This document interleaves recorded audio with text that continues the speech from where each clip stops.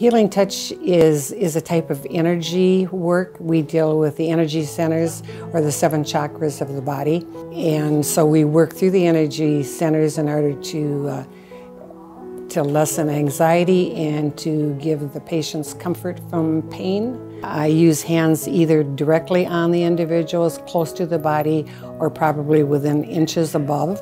It helps with the pain tolerance. It helps with anxiety levels.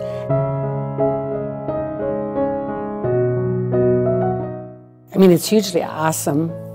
At the same time, it's a little earth-shattering, and I think people are carrying a certain amount of energy, negative and positive, as they're going through the dying process. And so if we can get them to release a little bit of that, verbally or otherwise, that's huge.